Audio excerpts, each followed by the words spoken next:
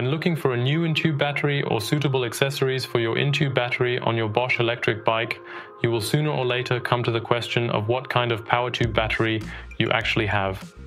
In this video, I briefly explain the differences between the various battery types.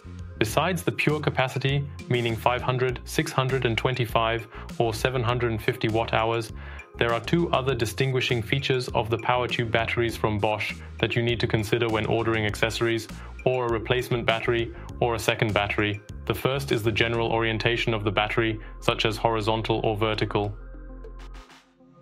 Here, there is the horizontal variant and the vertical variant. The horizontal variant is more common. It is typically characterized by the e-bike battery being inserted into the down tube or another part of your e-bike in such a way that the broad side usually faces the ground. In other words, it lies horizontally within the frame. The second variant, which is not quite as common, is the vertical variant. At first glance, it looks pretty identical in appearance. Well, many might be able to guess it. With the vertical version, the battery is mounted so that the narrow side faces the ground and is placed or slid into the down tube this way. You really need to pay attention to this because, as you see here, the connectors are twisted and swapped, and if you order the wrong one, sadly, you won't be able to install it in your e-bike. A second distinguishing feature of the PowerTube batteries is certainly the mounting type. This is especially important if you want to buy accessories, such as mounting plates or a handle, etc., for your e-bike.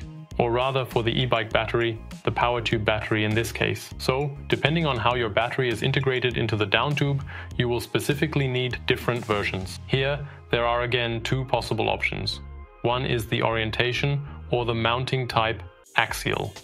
This means your battery, whether horizontal or vertical, is inserted or slid into a down tube. So, typically the battery is usually simply inserted into the down tube from the motor side. This is the Axial variant. The more common variant is the pivot variant.